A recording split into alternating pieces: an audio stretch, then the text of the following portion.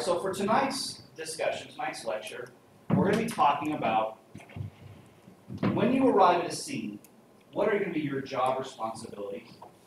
And we're also going to talk about, from the perspective of a crime scene photographer, because that's what we're going to focus on. You're the photographer. How do you photograph the scene? What should you take pictures of? How many pictures should you take? What sequence should you take them in? That's really what our discussion is going to be about tonight.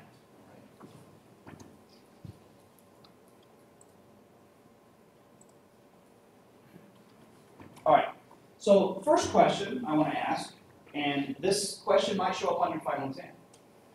Why do we take crime scene photos? Or in other words, the way it might be worded on an exam might be, what useful purpose do crime scene photos serve? What are they used for? I mean, we take pictures, right? What are we going to do with them? Court. Right? We could use them in court, right? So if we want to show the jury what the crime scene looked like or what the weapon looked like. Examples of some pretty gruesome photos that showed up in court. If you remember the Jodi Arias trial, remember she was accused and then ultimately convicted of murdering her boyfriend, Travis Alexander. There were some pretty brutal photos at that crime scene that were shown there to the jurors for everybody to see right there in the court.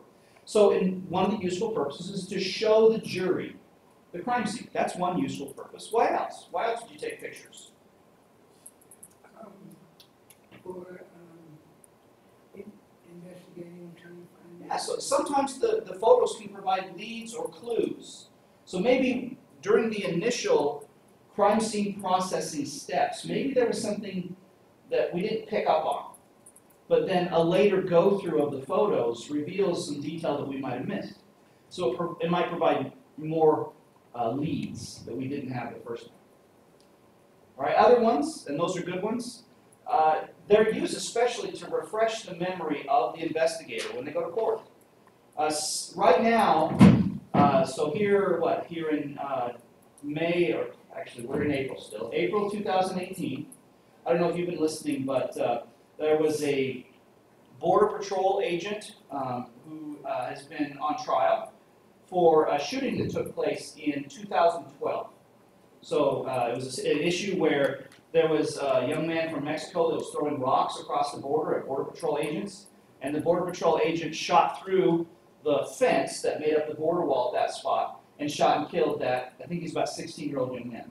When did that happen? 2012. It's 2018. That was 6 years later. So think about it. If you're a crime scene investigator, you're going to process, every year, you're going to process hundreds of scenes. And if we're talking 6 years later, you've processed 600 different crime scenes before this particular case goes to court. So if you're asked questions about that case, are you going to remember every detail about it? No. But the good thing is, in your case notes, you're going to have those photos to help refresh your memory. They're used to help refresh the memory of the perpetrator. So maybe the perpetrator, maybe during questioning they can't remember something. You could show them a crime scene photo. Sometimes they're used to get the perpetrator to confess to the crime. For example, you might have a husband who comes home and finds his wife in bed with another man. He goes into a rage and murders the wife and her lover. And then later on, when this person is confronted during interrogation, the officer shows the husband the photo of his murdered wife, and that it produces enough guilt in him to actually confess. There's a lot of really useful purposes for crime scene photos. All right. Let's talk a little bit about just crime scenes in general. First of all, we're going to focus primarily our discussion on you being a crime scene investigator, right? So, are you typically the first person on scene if you're a crime scene investigator? No. No, there's usually a lot of other people that are there first, right? Typically the first person on scene is the first responding officer. Typically it's a patrol officer, a beat officer, right? So we have a complainant who makes a phone call to 911, and then dispatch sends an officer to respond. So we have a first responding officer. They roll up on scene. What is their primary duty when they roll up on scene? So let's say we have a homicide. We had someone got shot. Someone's laying on the ground there, bleeding, maybe dead, maybe not sure. Right? What's their first responsibility? To create a perimeter. It's not to secure the scene. If you've got a person that's injured, you gotta take care of the injuries. That's right. So the very first thing we do is we handle emergencies. All right. So if we have, if there is a individual there bleeding, and we're not sure if they're dead or not yet, we probably want to make sure, right? And if they are still alive, I'm not going to be throwing up crime scene tape while that person's bleeding. I'm going to make sure I'm making a phone call to get the emergency medical personnel there to be able to deal with the injured person. If the perpetrator's still there waving a gun around, I'm not going to throw crime scene tape out then. Again, you handle emergencies first, right? If it means that we're tracking that, we're running down the perpetrator because they're still there, we're detaining them, or we're helping someone who's injured. Now, once we've dealt with the emergencies, the next step, which you guys said, is to secure the scene. All right, let's talk about securing the scene. First of all, very likely test question on the final. Name 3 or 4 things you could use to secure a crime scene. What's an obvious one? It's in the picture right behind you here. Crime scene tape. We've all seen it a million times on TV and the movies, right? So you can certainly secure the scene with crime scene tape. But what if you don't have crime scene tape? What else could you use to secure the scene? Rope? I've never seen duct tape used before, but I guess you could try it. Sometimes you just use, just have officers. They're patrolling the outside of the scene, making sure people are not entering the scene. So it could just be you put officers at entrances to not allow people in. If your crime scene's outdoors, it's not uncommon just to put squad cars across roadways, make sure people can't come in. Flares, cones, whatever you need to do to be able to demonstrate that this area is off limits. Now, how big of an area do you need to secure? Because as a crime scene tech, you actually might need to help secure a scene. Typically, it's already secured before you get there. But if you were called up fast enough and you were on scene, you might have to help secure the scene. How big of an area do you secure? Doesn't it depend on the crime? It does depend on the crime. Any area that might have evidence needs to be secured. So just because there was a shooting that happened inside the person's home, that doesn't mean we only secure the home. Because the person had to get in the home, and they fled from the home, right? So the entire yard should be secured. Who knows? Maybe as they were fleeing from the police, they were firing at the police, so we have cartridge casings that are ejected on the street. Any area where there might be evidence, we need to secure that area in some way, shape, or form. Are we going to put crime scene tape around all of that? I don't know. But we need to find a way to secure it. Technically, when we secure a scene, we're going to create 2 perimeters. This is important. There's 2 perimeters. We have an inner perimeter and an outer perimeter. So I'm going to draw on the board as just 2 squares. We have our inner perimeter, 1 square, the inner square. And then outside of that, we have another square, which is what we're going to call our outer perimeter. So we're technically securing 2 areas. The more secure area is the inner perimeter. And what is inside the inner perimeter, that inner square? Anything that could have evidence in it.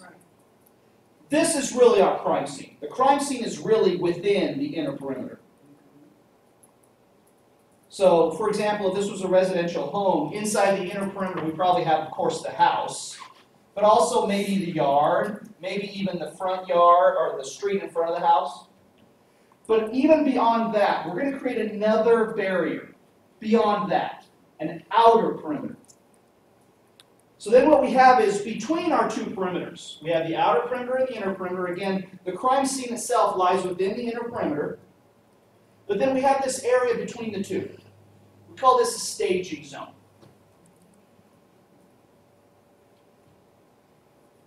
Why do we have that outer perimeter, by the way? Who stays outside the outer perimeter? Anybody who's not going to be involved in the scene. So this is media. This is the citizens, right? It could even be, family members. Anybody that we just do not want in the scene at all. That's correct. It could also be additional officers. All right, the staging area, which is, again, the area between the inner perimeter and the outer perimeter. We have the staging area. That's where we're going to set up our equipment. Right? That's where we're going to create a scene plan, a strategy.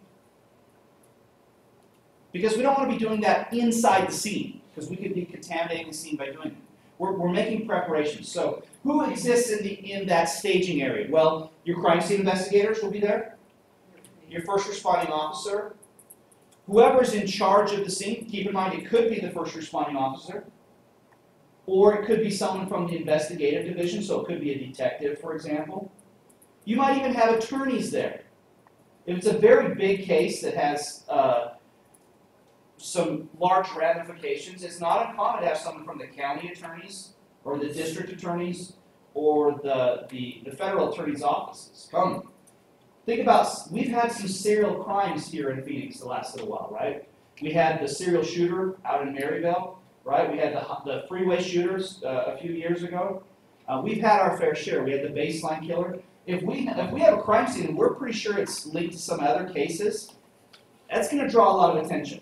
So there's a lot of people. Now, once the scene has been secured, inner and outer perimeters have been set up. Who's the first person who enters the inner perimeter after it's been set up? It's the photographer. The first person who should enter the scene, once it's been set up, is going to be the photographer. Or it should be. Now, it's important you guys understand that tonight, I'm going to be lecturing on what are best practices. Meaning that if you can do this, this is really how it should be done. But it's important to understand that every crime scene is a little bit different. And so you have to make changes based on the situation, right? Sometimes there's rushes that need to happen. For example, if your crime scene is on the middle of a freeway, if we have I-10 shut down because there's a crime scene on the freeway, we may alter the speed at which we process or the sequence at which we process. But whenever possible, you should do best practices. Question? How do you deal with victims that have been taken away because of injury or? Because of injury, we're going to try to capture photographs, as much photographic evidence as we can before they go. Now they're going to be photographed again, potentially at the hospital if they're injured and they're going to be treated. Keep in mind if it's a decedent, someone who's died. We're going to talk about that a little later tonight. They will be photographed again by the medical examiner. But it's important. If we know that a victim is going to be removed from the scene because they're bleeding and they need to be attended to, really, the photograph should start immediately. So if you're a first responding officer and there's not a crime scene tech there, you should start snapping photos. Or at least at a minimum, if you can't take your photos, you should be keeping handwritten notes saying, you know, what was the condition of the victim at the time, so on and so forth. Is that staged area photographed? The staging area is not normally photographed, no, because that's not really the scene. Okay, the scene is within that inner perimeter. All right, so when the crime scene photographer enters the scene first, they are quite often accompanied by whoever's in charge. Let's just say it's the detective who's in charge. So what will typically happen is the crime scene photographer will begin to photograph the scene, and then right next to them is going to be the detective. And the reason for that is the detective is going to begin to develop a scene strategy. How are we going to process this scene? Who's going to do what, and in what order? I want to be very clear. Who is in charge at the scene? The police officer, either the detective or the first responding officer. They might not have as much forensic knowledge as you do, but they are in charge. If you are a crime scene investigator there, you are there as forensic science support. You're there to help them do their job. You are not there to take over that scene. That is how most agencies do it. Right? So you're there to help.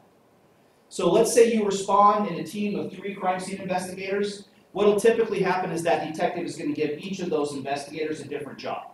One of them is probably going to do the photography. Another one will probably be bagging and tagging evidence items. Another one may be keeping the notes.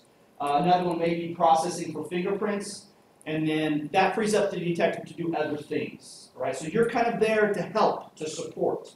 You don't take control of the scene. That is very different than what you see as you watch television and movies, right? Think about the TV show CSI, which I'm sure we've all seen before, right? You watch CSI, when the CSI show up on the scene, right, the detectives are like, ooh, you know, CSI is here and we're going to turn the entire scene over to them. That is not how it really happens, right? You're there to provide support and help. With me so far?